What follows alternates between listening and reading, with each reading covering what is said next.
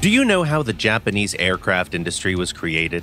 It was all about big industrial and financial conglomerates creating aircraft manufacturing branches, then adding design bureaus to them, finding suppliers and service partners, etc.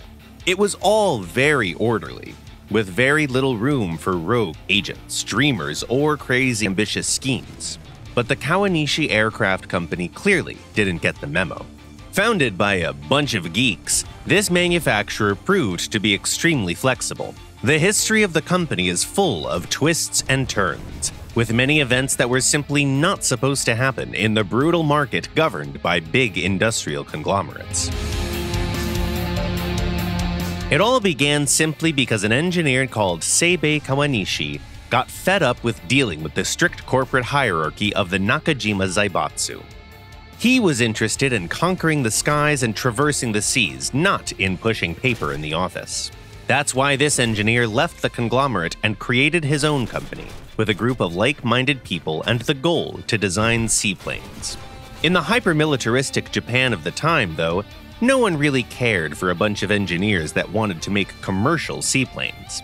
And that's why for the longest time, Kawanishi was operating as more of a support act, building aircraft designed by other companies or taking care of all sorts of small orders.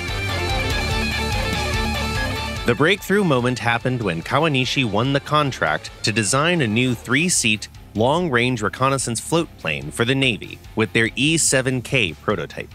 This biplane allowed the company to finally spread its wings, figuratively speaking. It was such a successful design that it remained in service right until the end of World War II.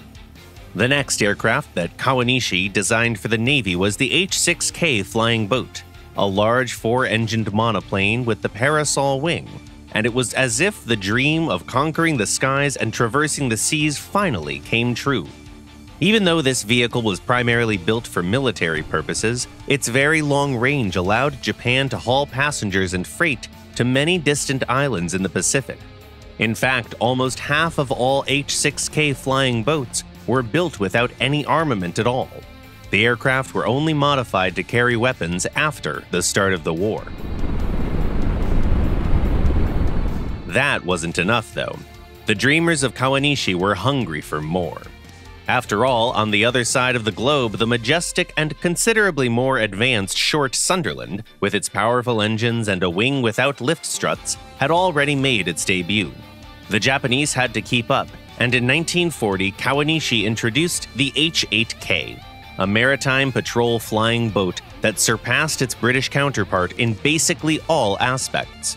Well, except for the sheer scale of production and number of aircraft made.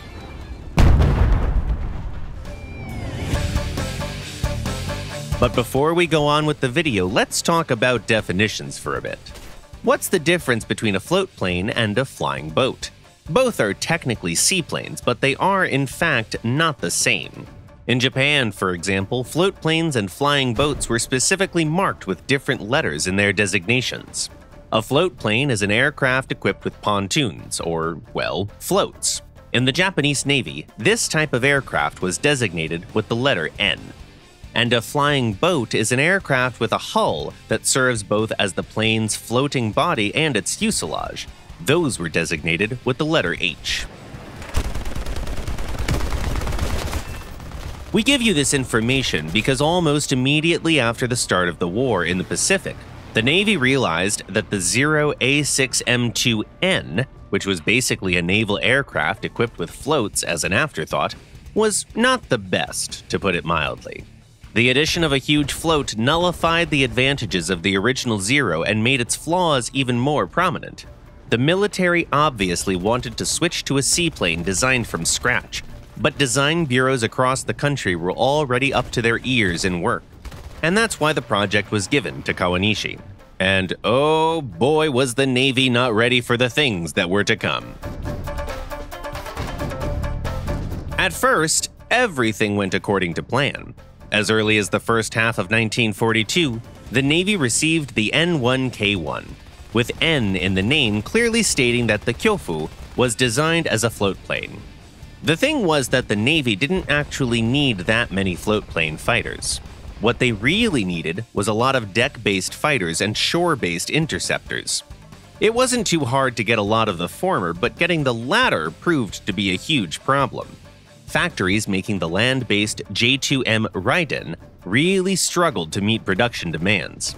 That's when the mad lads at Kawanishi came up with the genius idea to make a new interceptor out of the Kyofu, and not the type outlined in the specifications of the original contest, that Kawanishi wasn't even invited to take part in, by the way, but the aircraft that the Navy actually needed.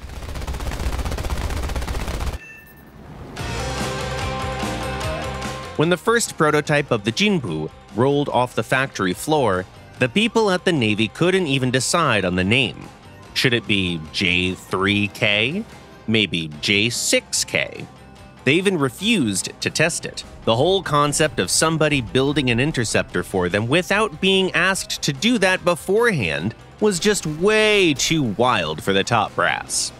The military asked Kawanishi not to do things nobody asked for and concentrate on the tasks at hand, but it was too late. Engineers were too into it by that point. Completely on their own, they decided that the Jinbu was already too different from the Kyofu, and that the 14-cylinder engine that they had to work with was way too underpowered.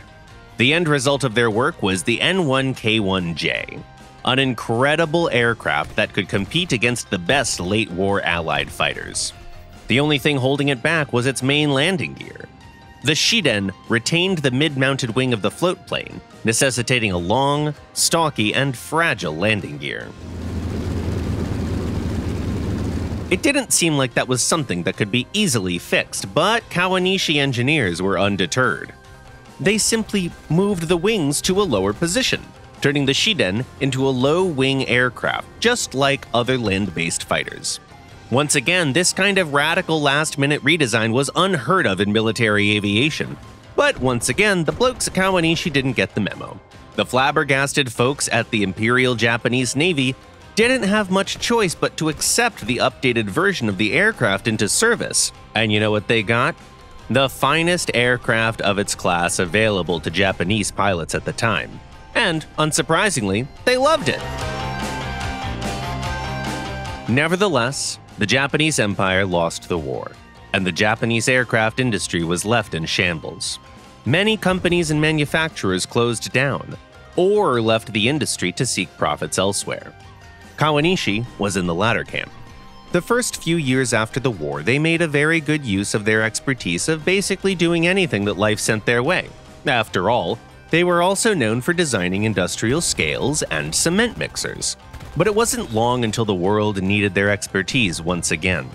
First, the company started taking care of American flying boats during the Korean War, maintaining and repairing equipment, and then they were finally designing new aircraft once again, this time for the JSDF. What are your favorite Kawanishi planes, by the way? Tell us in the comments below.